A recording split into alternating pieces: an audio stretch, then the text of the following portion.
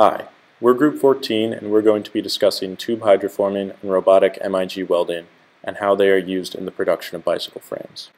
Hydroforming is the process of using fluid under pressure to alter the shape of a ductile material. Tube hydroforming is the most common form of hydroforming and is used to change the usual round cross-section of metal tubes. Usually, tube hydroforming starts with a straight round tube. Before the hydroforming begins, the tube is bent to match the desired shape. The tube is then placed into the die. Fluid is pushed into the tube at a high pressure while the metal is forced into shape. Finally, the fluid is drained, and in the case of bicycle frames, the parts are welded together. There are three main forms of tube hydroforming: low pressure, high pressure, and pressure sequence. In low pressure hydroforming, pressures below 12,000 psi are commonly used. This typically means that the process is faster, but requires the part to be carefully designed in order to form properly. In this process, the tube is slightly pressured while the die is being closed around it, forcing it into the desired shape. High-pressure hydroforming generally uses pressures exceeding 20,000 psi and can reach pressures as high as 100,000 psi. In this variation, two unformed tubes called blanks are placed within a die. The die is then closed entirely, and the tube is filled with high-pressure liquid, causing the blanks to expand to completely fill the die. The thickness of the material may vary throughout the part, causing material properties to play an important role in this type of process. This is the process generally used in bicycle hydroforming. Mechanical shaping and welding are also common options when manufacturing bicycle frames, but the shape of the tube from its beginning to its end is almost always the same and can hardly be changed using these traditional methods. With tube hydroforming, the shape of the frame on the bicycle can vary considerably from the beginning to the end.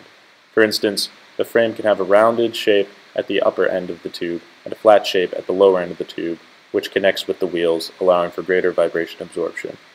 This is sometimes achieved by using a series of molds in a process called multi-step hydroforming. Tube hydroforming allows significant gains in strength and reductions in weight at an increase in cost. The final process variation commonly seen is pressure sequence hydroforming. In this version, the die is partially closed and filled with low-pressure fluid. The die is then closed completely, with the low-pressure fluid resisting compression. High-pressure fluid is then forced into the tube, causing it to expand to completely fill the die.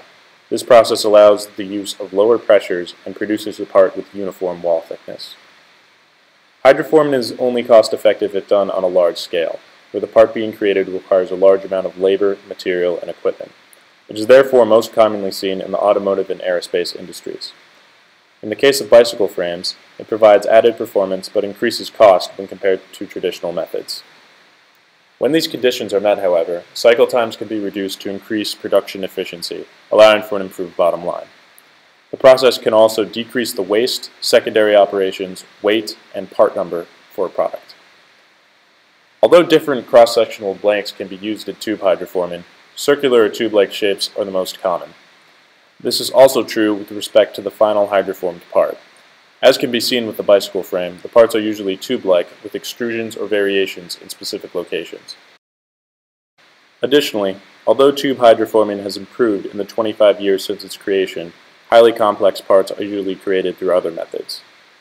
Tubular hydroforming is commonly used to produce parts in the aerospace industry, which can require tolerances of around 75 millimeters. It is also known to produce parts with less springback than sheet hydroforming, making it ideal for a wide variety of applications. Tube hydroforming is used primarily to shape ductile metals. In the case of bicycle frames, this is almost always aluminum. The material used should exhibit good fatigue properties, high energy absorption, acceptable corrosion resistance when coated, and excellent coating properties, making stainless steels, aluminum, copper, and copper alloys common choices. The secondary process that we researched was MIG welding, which involves continuously feeding a wire toward a heated tip. This results in the joining of components that are held together by the deposits from the wire. Along with the wire, a shielding gas is passed through a welding gun to protect the newly formed joint from contamination. This process can be done manually or with the help of a machine, as in robotic MIG welding.